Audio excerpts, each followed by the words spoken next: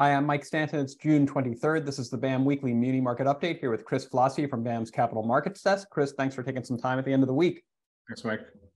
So a relatively quiet week in munis, some outperformance in the tax-exempt market versus Treasuries. What did you see? Yeah, so as you mentioned, there was some outperformance this week with yields being bumped by 2 basis points across the curve. This week, for the first time in several, we saw inflows coming into mutual funds, and we also saw some heavy June reinvestment, which helped the market digest the supply this week. So this week's calendar was $6.5 billion, which is relatively modest compared to historical levels, but that the market digested that supply pretty easily with those two aspects of the incoming cash. And the technicals really are the story of munis right now. Even looking forward, I've noticed in the bond buyer this morning, 30-day visible supply looking forward is only $9.3 billion. That's mostly going to come next week, but after that, you have the holiday week, 4th of July, so the supply side looks still pretty modest. Anything else you're seeing on the market before we start talking about the new issues? Yeah, so I mean, with that inflow of supply, the secondary market offerings and trading have been pretty low, with some spots of the curve being down by as much as 30%.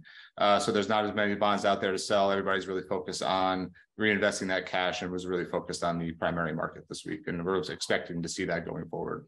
And I think that it does suggest there's a lot of retail activity, obviously, both in the reinvestment of cash, but also, as you mentioned, mutual fund flows turned positive. Lipper reported about $630 million of inflows to weekly reporting mutual funds. That's the second inflows in 3 weeks. So possibly a sea change coming there. Right. So turning over to the new issue market, you mentioned the total supply this week was relatively modest at under $7 billion, but the BAM-insured calendar was pretty active. What did you see? Yeah, BAM had a solid week. We had roughly $300 million of insured par price. Wells Fargo priced $150 million University of Nevada, Reno transaction. That was across 2 series. We had some positive feedback from the underwriter on the deal and how that priced. There was also a $68 million deal with Piper Sandler with Rialto USD in California.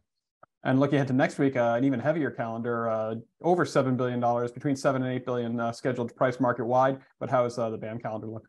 Right, so there's 2 notable transactions for next week that we'd like to highlight. So the first one is a $300 million Springdale, Arkansas deal, and that will be priced by Cruz and Associates. And there's also a $102 million Brunswick CSD transaction in Ohio, and that'll be priced by RBC. Very good. So we'll watch how those perform. We'll probably take next week off for the 4th of July holiday. We'll come back in July and take a look at how the summer's shaping up. Sounds good. Have a great weekend. You too, Mike.